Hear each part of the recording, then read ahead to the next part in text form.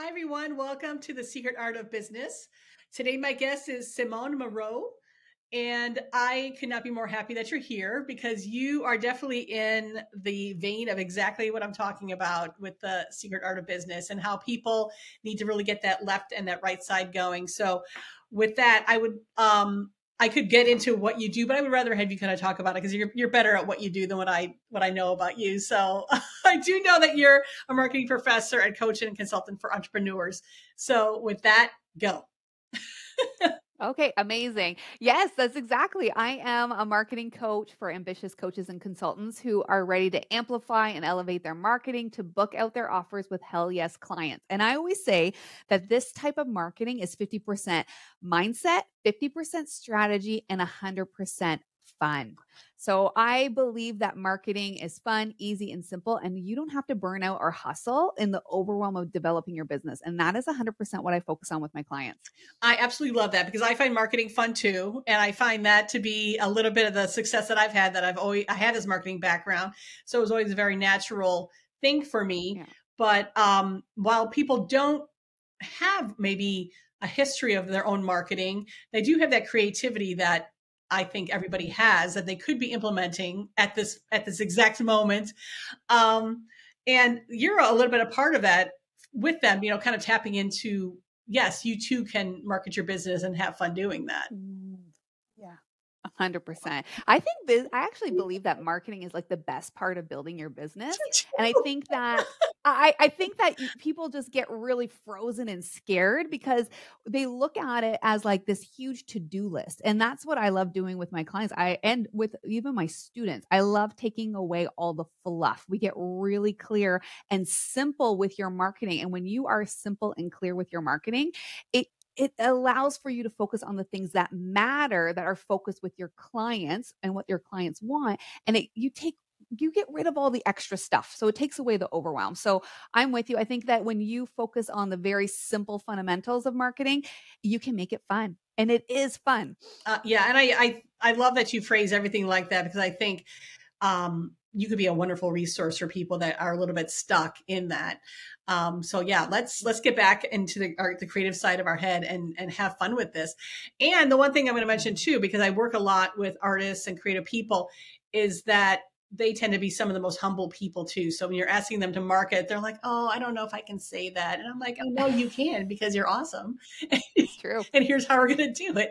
And I think that probably you see that often probably with entrepreneurs too, where they're like, "Oh, I can't possibly say that," even if they have, a plumbing company or something. It's like, I'm just a plumber. I'm like, no, you're more than just a plumber. You are awesome. And here's Exactly. how we're going to talk about it. Absolutely. Right. And it makes sense, right? Like our brains are wired to sort of keep us safe and in the cave, right? So sometimes when we are marketing ourselves, it feels like we're putting ourselves in the line of fire because it's something we're not used to doing. Yes. It feels so uncomfortable and there's that element of discomfort. But what we want to do is we want to start to train our brain and our nervous system to really see that it is safe. And that's one of the things that I do in my container with my clients is to really foster safety and really leaning into their strengths. And I do believe that marketing needs to be really focused on the client, but you also want to be amplifying your own strengths as the entrepreneur because the best kind of marketing is you. Yes. Okay. It's like Yes. you coming in and being you, right? Like it's you being your unique self, because that's exactly what people are gravitating towards. So when we can kind of create that safety for yourself, then you're able to show up and start to market yourself in a completely different way. And to your point, though, I also recommend that people start to like only think about marketing just the way that we're having a conversation right now, right? Like marketing is just having a conversation with another person. So when we focus on that one person, we're able to show up and direct our conversation to that person. It's more meaningful, it's memorable, and that's really all marketing is. So again, we want to streamline that, keep it simple, easy, and doable, and really focus on your best client. 100%. 100%. All right. So you were not born a professor. You were a child I once. wasn't, no.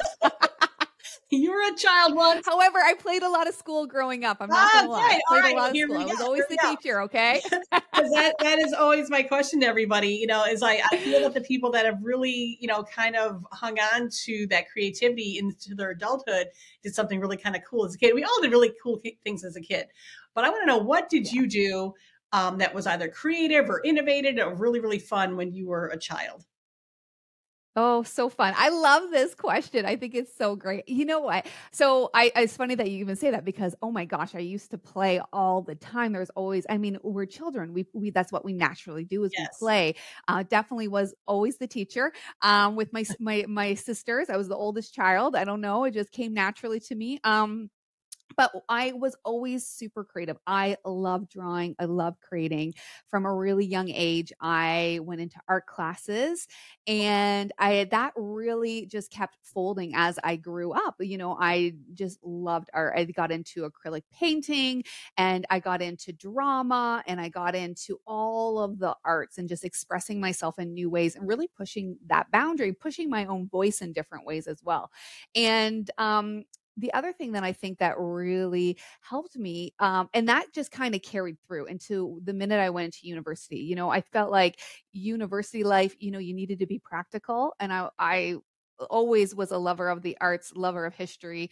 And I realized that, wait, you can actually take this love of art, creativity, and you can actually capitalize this on business. And I remember I grew up in a really small town. So we just had like sort of the basics in terms of our high school education. But when I went to university, like it opened up because I was able to then create events and do things. And I love that. So I was like, people get paid to be in marketing. Like that's exactly what I want to do. I want to design campaigns. I want to motivate people through really like incredible words. And I want to create these exceptional experiences for people through events. And I was like, oh, 100%, this is exactly what I want to do. So that's kind of what led me into the role of getting into marketing. And I feel like that creativity is something that really serves me well. It serves me well because I am an idea generator. I love ideas. I love coming up with new ideas. It's like my favorite thing. Someone's like, let's do something new. I'm like, okay, let's do something new. Like I've got 5 ideas already. Yeah, let's think about that. Right? Let's dig into this. Yeah. Oh, then you are a true visionary by definition, which I think are the most exciting people because they are always coming. And they're a little bit of a tiger you have to kind of chase, but and control. But I love having the people who are also the ones that keep checking me too, because my ideas will just go wild until someone says, wait a second, that's not even physically possible, right? Yeah, exactly. Like I love, like I'm like the jump. I love it. I'm like, jump in 2 feet first. We'll figure it out as we go. Exactly. I'm like, let's do this. Exactly. Okay. So, all right. So you are, having these teaching experiences as a child, these worlds that you're kind of creating. And now you're again, like I said, now you're a marketing professor. How did you get from there to here? Yeah, great question. You know what? I fell in love with marketing right in university. I started to do it as a job. Got my first job doing like inside sales, inside marketing for a tech company, and then from there just built. This is what I always say, and I say this to my students now. Marketing is such a big, broad topic, and you really have to find what you are passionate about. And I was organizing large user conferences. I started to get into strategy and campaigns, and working with a lot of creatives, in terms of creating my own creative team. We'd have graphic designers, we'd have website designers, and we would put on these exceptional shows. And I started to really find my niche, sort of in terms of what that looked like. And I just worked my way up and was the head of marketing for a tech company. I drove the brand. I was responsible for getting a lot of leads into the company, and I was a part of really executing on that customer experience for our customers. And I loved all of that. I loved it so much. And so I started to do that. But on the side, my heart was pulling towards teaching because I got the opportunity to, and what I loved about being the head of marketing is I got to foster a team culture, right? And branding. And this is the thing, marketing is culture. People like to think that marketing is only external things like building a funnel, having a website, but really great marketing is from the inside out. And it's the same whether you have a team that you're managing or you are just, your own solopreneur self. That marketing is part of your brand. It is who you are. And I always say you have to start on the inside to then execute that on the outside. And so I was mentoring all these people, and then I got the opportunity to teach, and it just lit me on fire. Like I loved teaching the passion I had for marketing to everybody else. And that really came through, that enthusiasm, because really, who wants to be taught by somebody who doesn't love what they do? Oh, absolutely. Right? Absolutely. Because that's how the passion starts getting ignited in yourself too. And you brought up actually a really good point on how there are different types of marketing too, because a lot of the marketing that I was involved with was, retail, it was prints, it was store design, it was things like that. But I mean, we're talking, and you had mentioned, there's writers and there's web designers and there's people that, just read the analytics. So there's many different layers of it. And I think even in there, just figuring out what you're best at. And in some cases, one of the things that I was best at was building a team to get to the idea, to get to the completed idea out of my head into something else. It's like, I can't work a camera, for example, but I know a great photographer, or I know a great filmmaker, and this is my idea, and I need you to kind of listen to me and figure out how to get that done. So as entrepreneurs, sometimes that might be the only way that we can plug into it, but the idea is still yours and the message is still yours. And it's just finding the right people to find, perhaps maybe the right words or finding the right imaging to kind of capture that too. So, So even for the people that, like I said, throw up their hands and just say, I'm not creative. I mean, you know what you want to say, Oh, yeah. And this is the thing. You're right. Like, it's really about that process of trusting yourself, right? And I always think what is creativity? Like, how do you define creativity? And I think there is this idea of thinking that creativity has to be like, you have to create the masterpiece. Yeah. But that's not true. Creativity is just really the generation of new ideas. It's the generation of pushing something a little bit forward, right? And that's the whole premise that I love bringing to the work that I do. When I was in industry, I worked for a lot of tech companies, and agile marketing was a real big thing, right? Because I worked with a lot of products, and they did a lot of design thinking. And design thinking is a form of how I still stay creative right now. A mindset and a process in terms of innovation and creating new ideas, because that's really all that marketing, like that's all that we're doing in business, right? Is that we're innovating, we're making a tweak to something, just a little one, maybe even just a little bit. And that's what's starting to create something new, right? Yeah. And it can just be, but that idea of like rebirth and like revitalization and reinvention is so important. And so I think that creativity does not mean it has to be brand spanking new, this masterpiece. Right. It's just taking a step forward. So I really challenge everyone to always just think about really defining creativity on your terms, because the truth is, like you said, you're probably already creative in many ways. Yes. And one of the things I always like to lead when I talk with entrepreneurs, I like to lead with the question of, what makes your business special? There are so many people doing so many things and so many of the same things, but what is it that makes your business really special? Because then they have to start thinking about, well, what do I do differently? And then that helps them kind of kickstart how they're going to start talking about their business. It's like, yes, you could go here, but you want to come here because of what I'm going to offer. That's just a little bit more special. And then they can kind of build on it, it's all in us. We've all done this in some way. You can compare it to like even, when, kids would get those little Hot Wheels cars and they would build ramps and they would build things. And some, if the car didn't make the jump, people would sit and figure out how are we going to make the jump now? Absolutely. That's really all it is.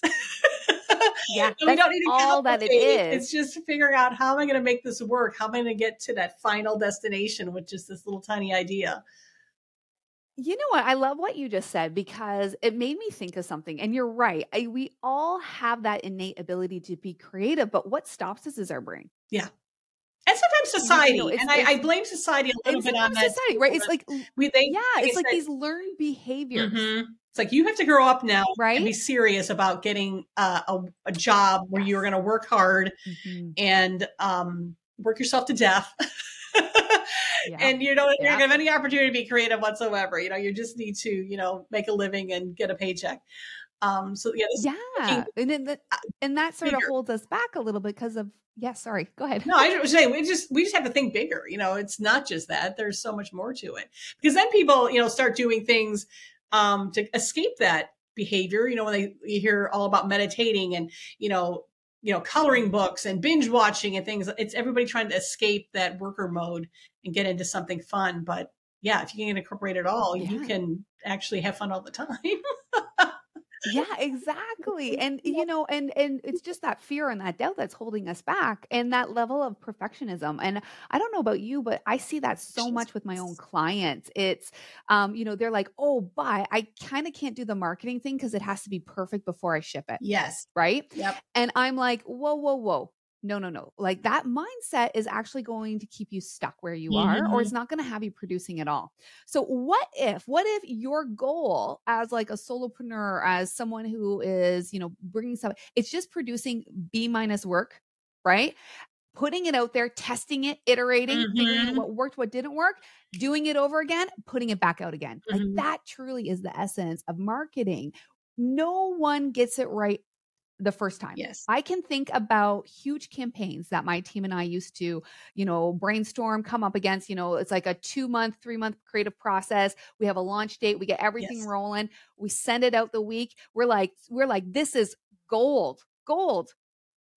And we're not hitting our targets. We're like, what is happening? What is going on? Like we did so much research. We did everything. What's happening? And then you look at the data and you have to do that. You have to see what is working, what is not working. You have to iterate in the moment. You put it back out there. And those tweaks are usually what get you to gold. Yeah. It's never gold at the beginning. And I think we forget that about the creative process. Like that's what being creative is. Exactly.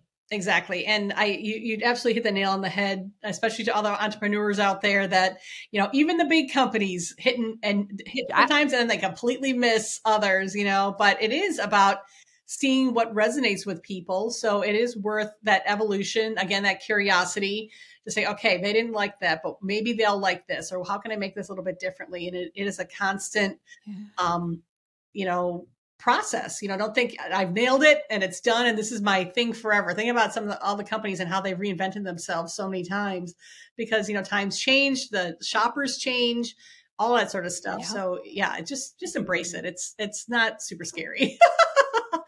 Yeah, it's not. And when you do that, you brace that element of failure a little bit, right? Yeah. And we don't even have to call it failure because I really don't believe it is failure. But that idea of like, it's not 100%, but you're just tweaking as you go to work your way up. Then I think you allow yourself some freedom in that process to show up and try new things out and just do things a little bit differently and get out of your comfort zone. I think that's a huge element to it. Absolutely. All right. So I have to ask you, are you doing anything now that is not necessarily your job that you do to still, you know, stimulate that creativity, to still be curious? Yeah, I do. You know what? I am a mom. I am a business owner. I am a tenured professor. Like I have all these awesome buckets and I love doing all of them. And the thing that I do the most for myself in terms of being creative is I love to still, you know, draw, color right on the side. And I don't know if this is, you know, I think my definition of creativity has really shifted as well. And sometimes I find to hone in on my own creative process, I need to have quiet. And so going out for walks, nature walks is like, and going into nature has been a huge part of my own creative process. Now, if you had asked me that question when I was in my teens, I would have said, oh, it has to be about like designing art. Yeah. Right? Like for me, or like an expression of art, right? But now where I am in my journey and where I am in my life, I feel like to connect with my own creative process, part of that has to come from refueling myself. And so actually nature is becoming a huge part of what I do to stay creative, to generate ideas, to give myself time to think, because the more I realize about creativity, the more it is really the process of my thought process. So when I'm overwhelmed and I'm feeling just like there's so much happening, I lose my creativity because I'm not creating space for it. Yeah. So I actually have to create more space in my life to be creative. And and that's exactly it. Because sometimes I have to do that, walk the dog with no music, not, just be in nature, to kind of start with a fresh palette in a way, without any distraction whatsoever. And then just breathe, listen to the wind, the birds, that sort of thing. And just, like I said, just make it as much of an empty space as possible in order to then start letting the ideas come in. Because if you start, adding the distraction of music, which some people, that will trigger some creativity, and it has for me too. Yeah. But sometimes it is just really that fresh start. The other thing to mention too about being a mom, that if people are having issues, trying to figure out how do I get back and be creative, ask your kids what they're doing. So what are you doing? Coloring? All right. Well, I'm going to color too. Are you playing video? Exactly. You know what? I'm going to do that too. Or if it's, coloring Easter eggs, if it's, just like these really simple kid things that we did, just join in for a little bit and recapture that. And it's like, oh yes, this is how I did it. I love that you give that example. My kids are getting a little bit older, but when they were little, I was like, I love crafts. So I was like, let's do a craft. Let's do a craft. Let's do a craft. I loved it more than the kids, I think. My daughter went through that phase too. And now she's a teen, and the things are changing a little bit, but every once in a while it's like, let's just do this, because even at this age, this was fun, and sometimes it's like just the choice of movies, or that they're not super complicated. There might be kind of silly and simple, but it's just kind of recapturing that feeling and that thinking process of when, before things got really complicated, I guess. Yeah. Well, thank you so much for talking to me today. I really, really appreciated it. And I really think, if people are having, still struggling with this sort of thing, we kind of gave some tips here, but, loosely in our conversation. But if they want to get in touch with you, I will have the information in the comments, so they will be able to find you both on LinkedIn. And do you have a website that they can reach? Yes, I do. It's SimoneMoreau.com. Perfect. Oh, nice and simple. So I will add that as well.